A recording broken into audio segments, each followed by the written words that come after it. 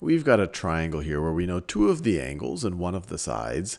And what I claim is that I can figure out everything else about this triangle just with this information. You give me two angles and a side, and I can figure out what the other two sides are going to be, and I can, of course, figure out the third angle. So let's try to figure that out.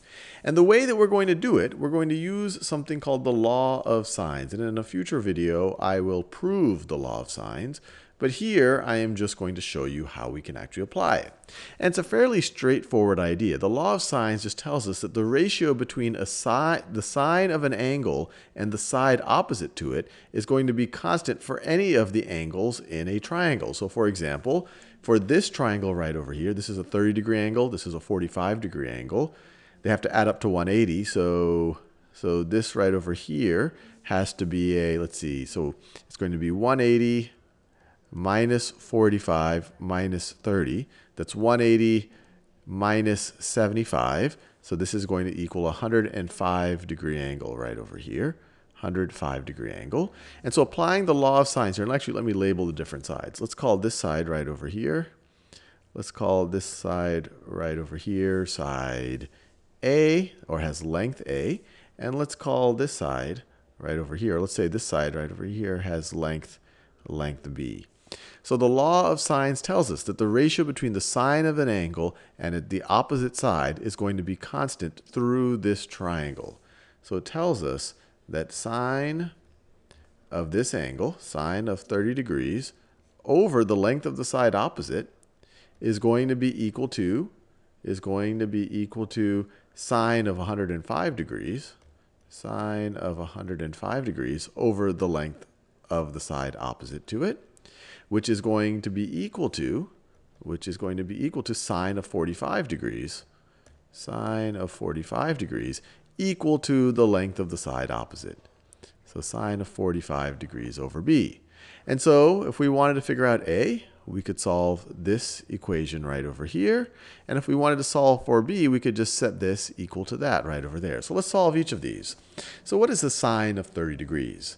Well, you just might remember it from your unit circles or from even 30, 60, 90 triangles, that that's 1/2. And if you don't remember it, you can use a calculator to verify that. I already verified that this is in degree mode.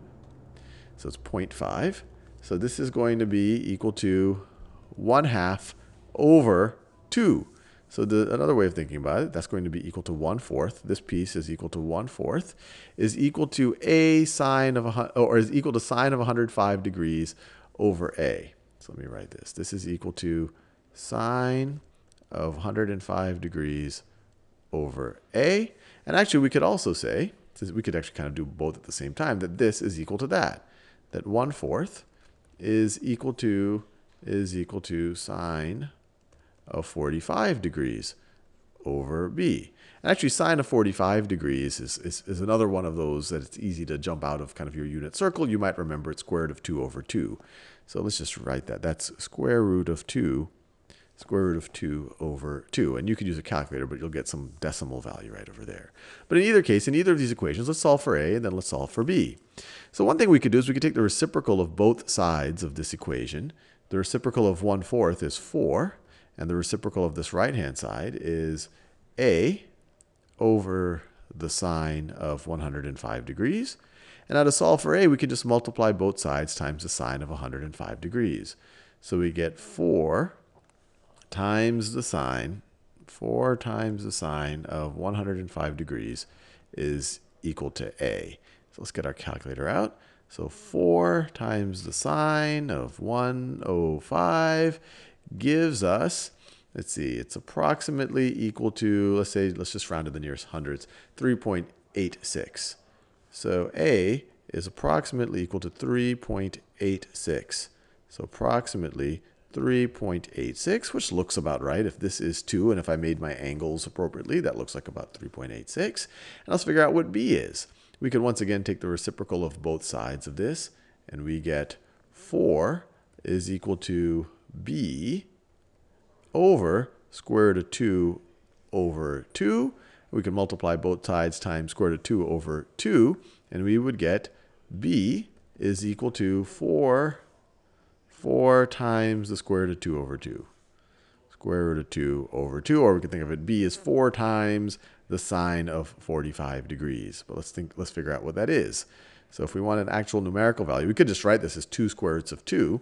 But let's actually figure out what that is. 2 square roots of 2 is equal to 2.83. So B is approximately equal to 2.83. So let me be clear. This 4 divided by 2 is 2 square roots of 2, which is 2.8, which is approximately equal to 2.83 if we round to the nearest hundreds. 2.83, which also seems pretty reasonable here. So the key of the law of cosines is if you have, let's say you have 2 angles and a side, you're able to figure out everything else about it. Or if you actually had two sides and an angle, you also would be able to figure out everything else about the triangle.